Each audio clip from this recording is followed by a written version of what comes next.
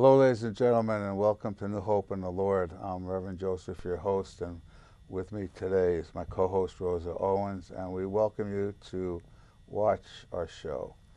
The terminology R&R, when you think of that, most likely it'll come to your mind rest and relaxation. I have to take a break from my work, going on vacation, just relaxing. And that's basically what people need to do. Even in the Bible, Solomon said, you work, you work, you work, you work. The wisest man in the world, outside of Jesus, he had wisdom like nobody could ever have. He says, you work, you work, you work. You don't take time off. You don't have R&R. You just keep saving the money, saving the money, saving the money.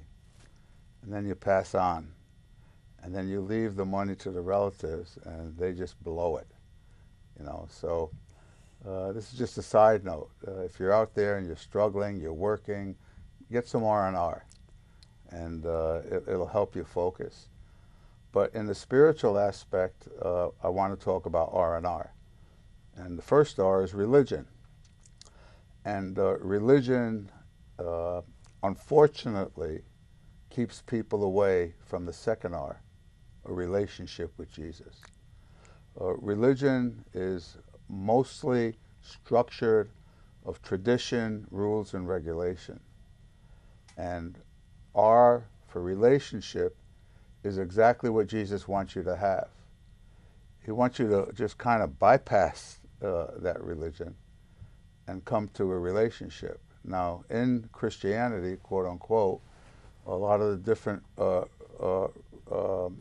denominations and Catholicism, they'll talk about Jesus, but they'll talk about it in the frame of religion. And there are some that talk about a frame in a relationship. And that's basically the difference. It's like night and day. Religion's not going to get you to heaven, but a relationship with Jesus will. And when an individual does come to Christ, he or she, and they ask God to forgive them of their sins and ask him to come into their heart, then they get that R&R, like an individual will go on vacation, within their soul. They get a peace within the soul. They get a rest within the soul.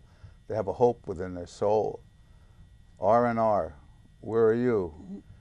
Are you in religion or are you in relationship? And if you're not in either, you need to come to Christ and he'll change your life.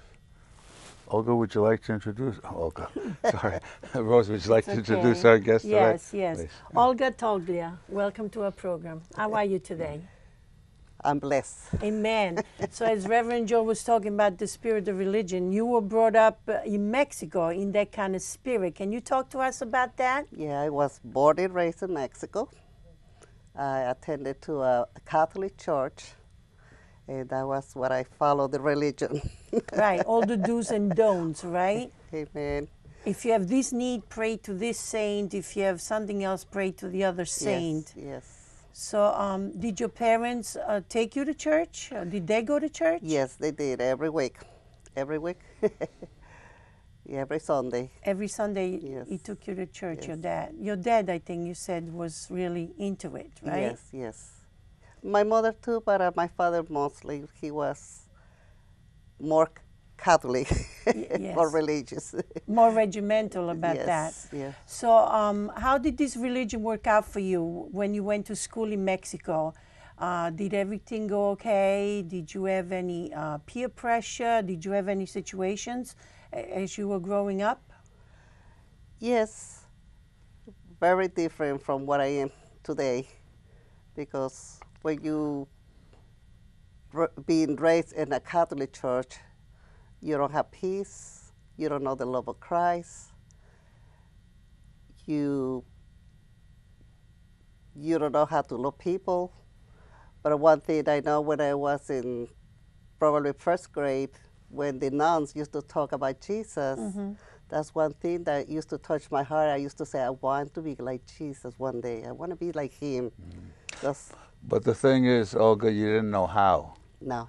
And See, as I opened up, religion will, in Christianity, tell you about Jesus. But it's just like, well, you have to put that you have to put that table together. Yes. But there's no instructions how to put that table together, Right. and there's a lot of pieces. And it's you look at it, you say, gee, where's the instructions? And so you didn't get the manual how to receive Christ in your life. So you must have grown up as a youngster, just kind of with no peace, no hope, and probably even wanting to know, what am I doing here? Why am I here? Is that what happened to you? Well, I knew in a certain way that when I used to attend to school and they used to bring the priest and you had to kiss the hand of the priest, I used to say something that it wasn't right. When you used to go to confession, it wasn't right, But you did it because you were I had to do brought it up because that way. you have to be obedient to Right. what you being raised to. How did this religion translate into your years of middle school, high school? Did you get in any kind of problems? How did you cope with them? Well, I remember when I was taken out from the Catholic church, school, and I went to public school. I was very happy. You were very happy. Because Why I didn't is feel that? the pressure. I didn't feel the pressure to be following the Catholic religion. So you had a lot of fear. Basically, was in your heart because of the tradition and the it's like overwhelming. Yeah, she was afraid if she Yeah. make the wrong move, she would get in And trouble. also the peer pressure with students. Yes. With the rules and the regulations Right. and the traditions, as opposed to later on in your life, you had a relationship, with the Lord, and so in your life as you were growing up and you were in school, did you just kind of ever say to yourself, like, what's life all about? No, but I did experience like rejection. I felt this experience of lacking. It was a void. There was a void. It's always a void. And see, that's basically the same type of thing. Yeah. The void, and well, why am I like this? Like, you were happy that you were in school, but yet there was still a void. Even though you had a In the nice heart. family, a nice mom and Yes, dad, yes, a nice, yes, yes. they were well off, but Yes. you had that void. So how did you fill that void? Did you try to fill that void? Well, I didn't know how to, but you come to a point that you close yourself because you don't know how to function in life because you're afraid that you're going to make a mistake. So, Right. so You were sharing with me before that you went to dancing clubs, and that's where you met My your husband. present husband. How did that happen? Was that a routine thing for you to go to these dancing clubs? No, that was one of my first experience. Uh-huh. Actually, I was all in all like 19. And your first experience, and why you met your husband? How did that happen? No, we went to dancing club with, at this point, it was only a place where you dance, but no drinks, nothing. And through another friend, she introduces my husband. At that time, wasn't my husband, and I didn't like him. You didn't like him. I didn't like He was him. an American, right? You said he went to Mexico, tried to learn Spanish because he Right, failed the right, class right. in the university. And you did not like him? Why? Because I went through the looks. Okay. But he fell in love with you, right? He It was did. an instant Yeah. love at first sight. How Right. did that develop? What happened? Did you get married right away, or? Well, we did by law. We got married in 1 month, and that's because he went and asked my parents permission to give me my engagement ring, and he said he wanted to marry me. And they 1 said month. yes before he asking me or my parents asking me. That's kind of Yeah. unusual there. Yeah. You know, when you were saying that you were afraid to do anything, you made a mistake. So you withdrew, like you were introverted. Yes. Yeah, and was that something that when you got married that you continued to live as an introverted person because of your emptiness that was inside? Because marriage doesn't fill the emptiness. No. No, no, no.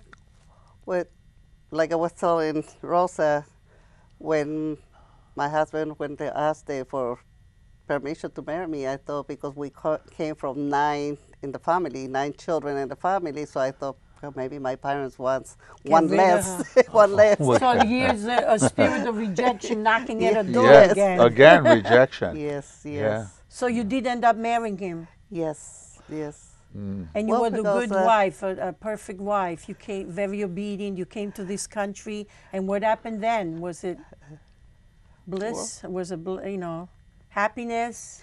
It wasn't happiness because it came to a point that he got sick. I found out he was sick. He had a mental problem, and right there was so much confusion, so much question to ask God why, and fear what I'm gonna do. You didn't speak the language when you came here. No, I learned. I spoke. I started speaking when after a year. After a year, I learned the language. Yeah. Okay. Yes. So when you're here in America, your family's in Mexico. Right. Yes. So you're alone with your husband. Yes. You find out he has mental issues. Yes. You must have actually had a lot of panicking, a lot of fear Yes. that came in. Yes. Were you still going to?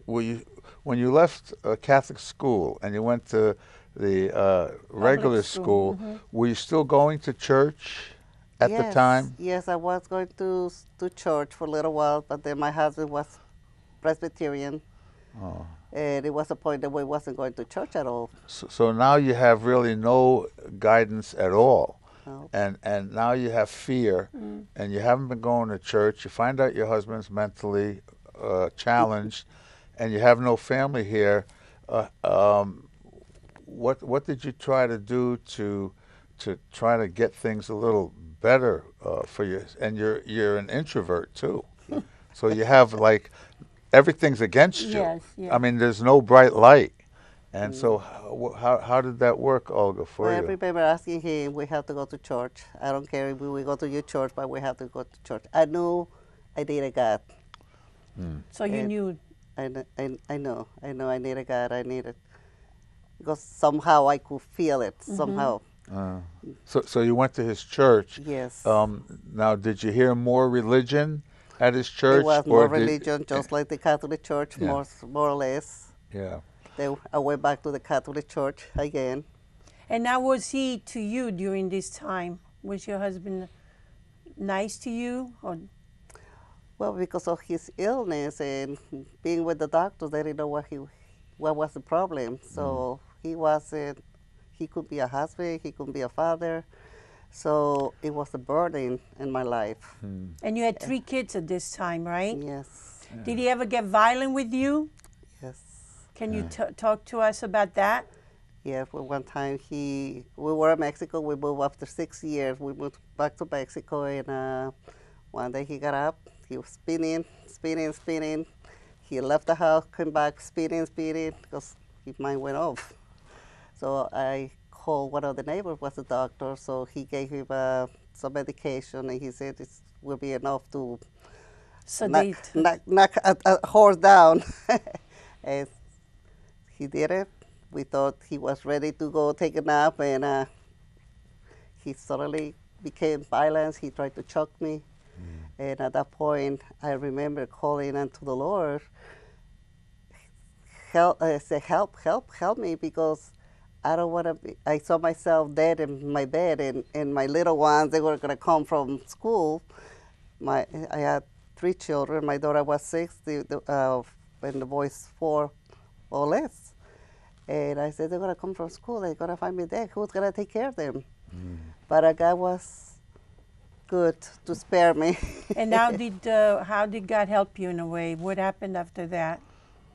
Well, at that point, I got sick. He got sick. My nerves were shocked. Then I developed agoraphobia. I couldn't go out. I developed anxiety attacks. I was a mess.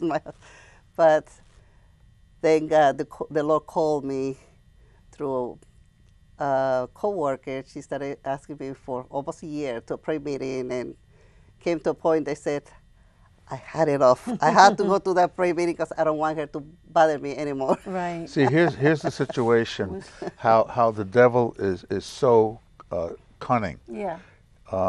He probably, I don't know this because I haven't talked with you, Olga, about it, but he probably, in your midst of your turmoil, in the midst of your suffocation, because basically you were suffocating, he probably brought your mind back to religion, to the Catholic Church, to the Protestant Church, and that there was no help there. So now you're asked to go to a prayer meeting, but yet the thing in your mind is you're thinking about, well, what good is it going to be?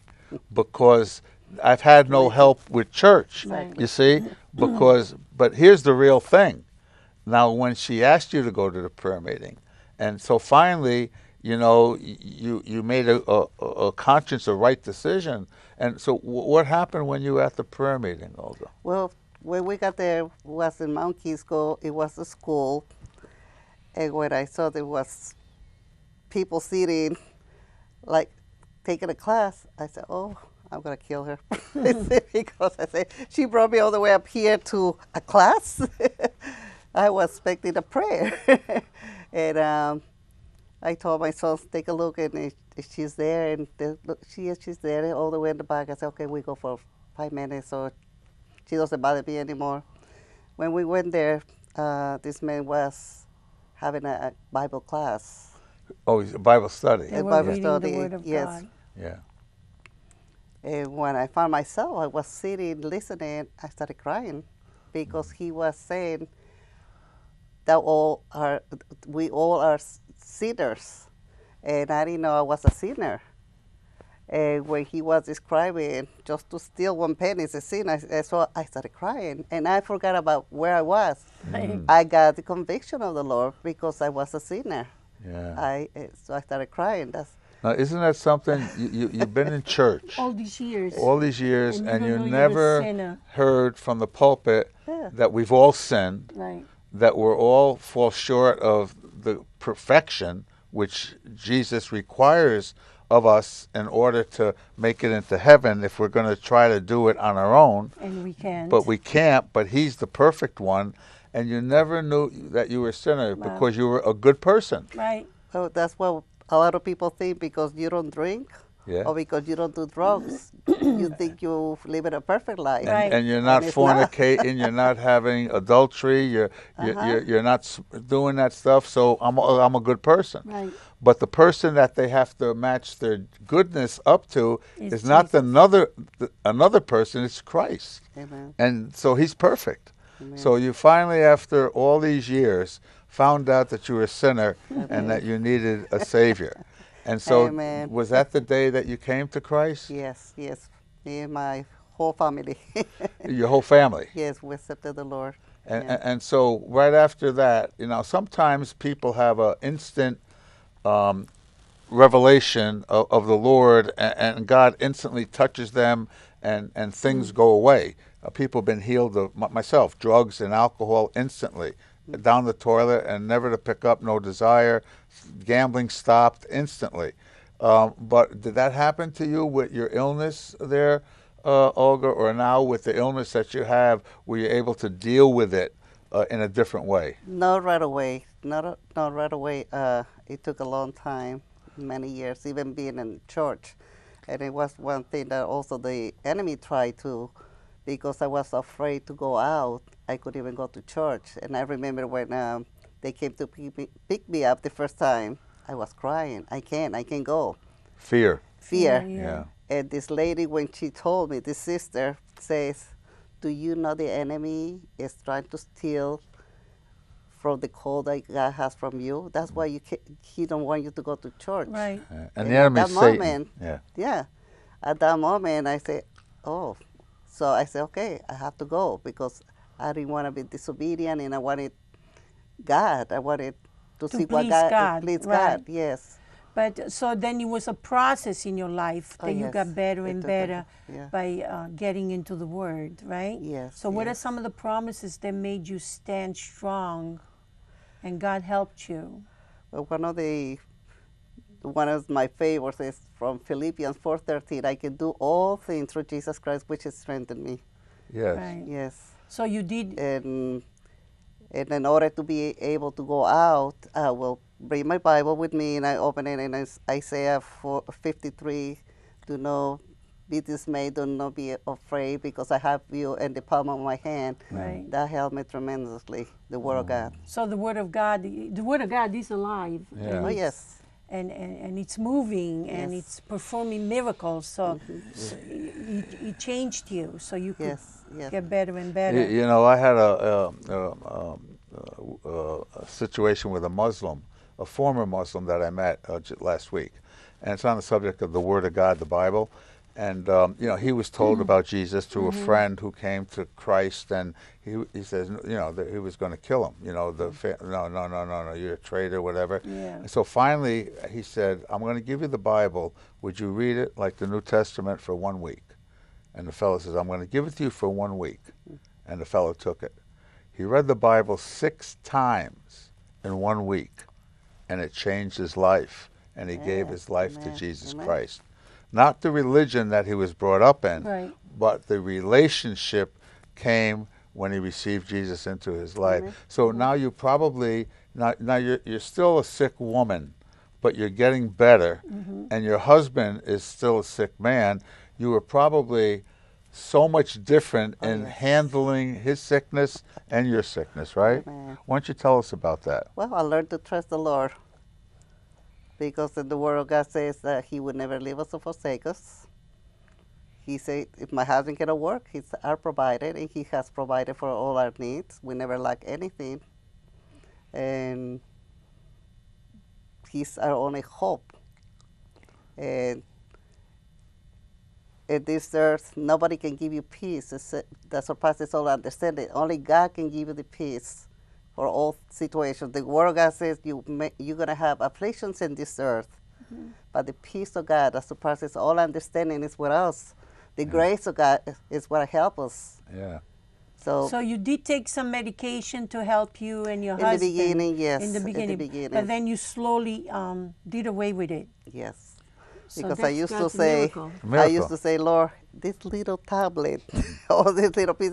I said, I'm not going to put this little tablet because you're better than a tablet. That's right. You're the best medicine. He's a physician. He's the best doctor above all doctors. So we have to learn to exercise and have faith that He's a doctor. He's a healer. He's a provider. He's the great I am of all things, the great I am of our troubles, the great I am of afflictions, the great I am of our needs. So you didn't give up. You No. kept on confessing the Word of God. Amen. Even though at times your own daughter said, Ma, why don't you leave your dad? You were sharing that with me. Yes. But you did not. No. And how's your husband doing now? He's doing much better. Much better, Much better. right? Yes. And he's not choking you anymore. Oh, no. Yeah, because he received Jesus. Amen. And Amen. and Jesus changes people's Oh, lives, yes. and you hung in there. Yes. You see, and so you know now the difference between religion and relationship. Amen. And religion is darkness, relationship is light, and now you're not headed for hell because you found out you're a sinner, and before you thought you weren't a sinner, and anybody who is a good person's going to hell if they don't have Christ in their life, Amen. because good people don't go to heaven, No. only forgiven people. Right. Amen. And there's a heck of a lot of people that were bad that are in Yes. heaven now because they came to Christ. Amen. Yeah. And so, and your family come to Christ. Now, you have grandchildren. Are they going to church? They all go to church. All my children go to church. And they receive Jesus. Amen. Yes. What about your 9 brothers and sisters? Did you talk to them about the relationship with God? Are they Well, let me see. following the Lord? I have 2 sisters that are in the Lord, and my older brother now he started receiving. Looking. Yes, because he's an architect in Mexico, and one day he commented that he was in the book of history, and I said to him, well, I say, and I'm done. He said, and I said to him, no, you're not, because you have one more book to go. And he said, what book? I said, you named in the book of life. The Bible. That's the one that is the main. The Bible, that's right. The Bible. Because right. when you come to Christ, your name is written in the book of life. Yeah. Yes. Yeah, Yes, and that's so right. basically, in the natural, people say, well, I don't need Jesus. I don't drink. I don't do drugs. I Right. don't smoke. I'm a family man. I don't party like I that. have all I need. Like that. I have, like that over here. And you were that type of person. But the difference, Olga, between the old Olga without Jesus and the new Olga is like 180 degrees. Oh, yes. Turn around because of one man, Yes. Jesus Christ. There's power in the name of Jesus. Power. The power in the name of Jesus. Yeah. And it's reflecting because people probably, when you were working with people, they saw the light. Right. And what you're doing is you're a carrier of life. Right. Because the Holy Spirit's living in you. And since she was a little girl, she did love the name of Jesus. Yes. So even though she did not have the relationship, just saying the name of Jesus got power, and God made a way for you. And it was the Lord that intervened. The angel Yes. intervened, and something happened with your husband that the light came on in his Right, mind to right. stop choking you. Right. Because how many people continue to choke and kill somebody? That's right. Like Yeah. that. When there is no Jesus, is When there's no Jesus. yeah. Well, Olga, it was great sharing with you. So God bless you, God and bless thank you you. for coming. Thank Okay? you, Olga. Praise God. Yes. The Scriptures is truth. Now, you could read something in one paper, and then you could read the same account in the next paper, and they're different. But with the Bible, the Lord's the same yesterday, today, and forever. Laws are being made today that are anti-God, anti-Bible, anti-Christ, and people say, oh, I could do it. But God doesn't change. He's the same yesterday, today, and forever. And His Word says it's appointed once to die and then the day of judgment. And what does it profit a man to gain the whole world and for him or her to lose their own soul? You don't want your soul to be lost. You want to come to Christ. You want to receive Him in your heart. He loves you. He died for you. And He wants your name to be written in the Lamb's Book of Life. Make the right choice. Receive Jesus today. Thank you for watching our show.